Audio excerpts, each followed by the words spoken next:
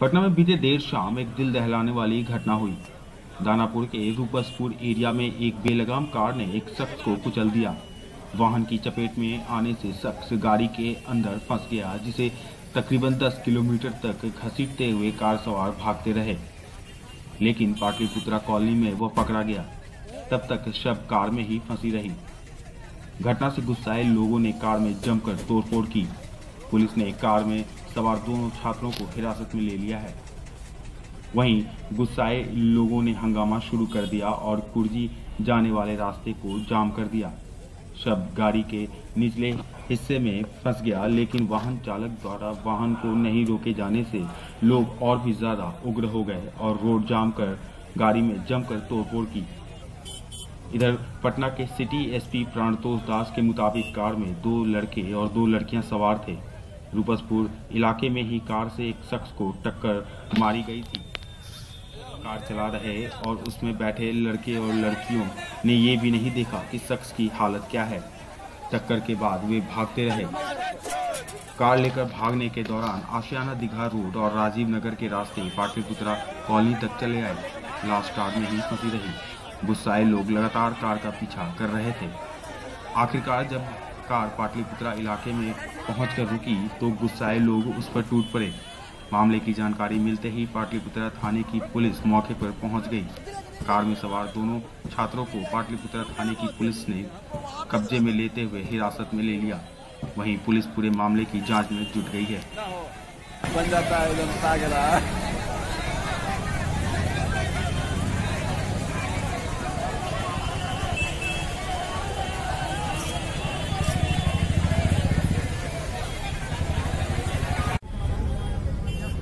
18-20 बरस के 2 लड़के थे।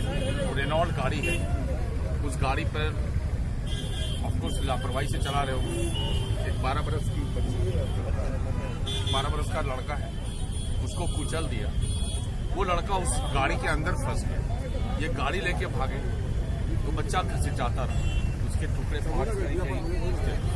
पुलिस उसको चेज करती रही। एसडीपीओ दानापुर भी चेज कर रहे थे, हमारे थानेदार भी लोग उसको चेज कर रहे थे। वायरलेस मैसेज पर मैं सुन रहा हूँ। 8-10 किलोमीटर वो शहर में रूपसपुर वगैरह पूरा घुमाते हुए अल्टीमेटली यहाँ पर आके वो पकड़ा गया। पब्लिक ने जो है कि गाड़ी को छू दिया। उन दोनों को अरेस्ट कर लिया गया, दोनों थाने में, और कार्रवाई होगी, निश्चित होगी। और चूंकि दोनों बच्चे हैं और मेरे ख्याल से शायद ड्राइविंग लाइसेंस भी होगी। मृतक का कुछ अगर नहीं है तो 304 में केस होगा, 304A में नहीं। मृतक का जो नाबालिग है सर 18-20 के आसपास, तो मेडिकल एग्जामिनेशन में पता चलेगा। शायद नाबालिग भी हो, एक बालिग।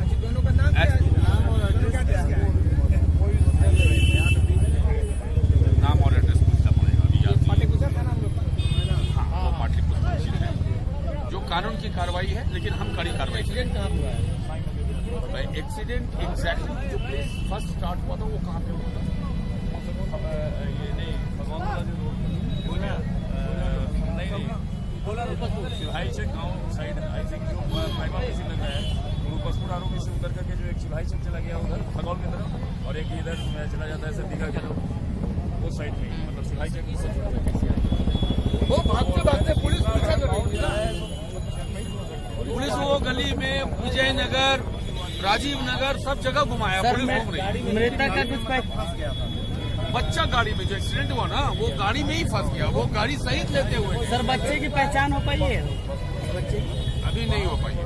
10 मिनट तो बच्चा मरा जी, 12 साल के आसपास।